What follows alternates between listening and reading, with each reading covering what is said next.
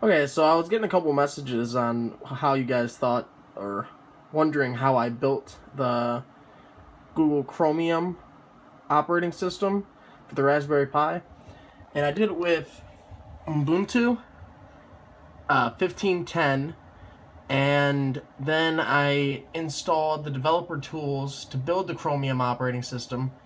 And I have a really slow computer, and it takes like almost 5 hours to build a build,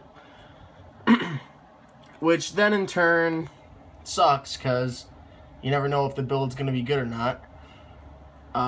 So it's really just trial and error. I've been doing this for about 5 months on this project.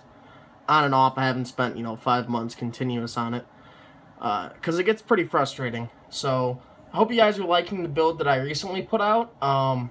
It is the most working build up to this point. It's based on Chromium 48, I believe. The build I'm building right now is based on 49. So it should be interesting to see. I know there's that one bug with logging in, which really sucks. But I just wanted to keep you guys posted on what I'm doing. And I do plan on porting other operating systems. However, I really enjoy the Google Chrome operating system, and I really wanted to bring it to the Raspberry Pi. So, hope you guys enjoyed this short little video, and yeah, there you have it. So anyone can basically port the operating system as long as you have a working overlay.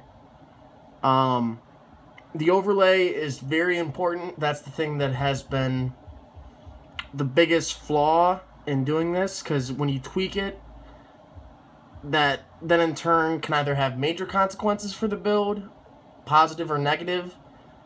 And I've made so many builds of just garbage because I would tweak something wrong in the overlay.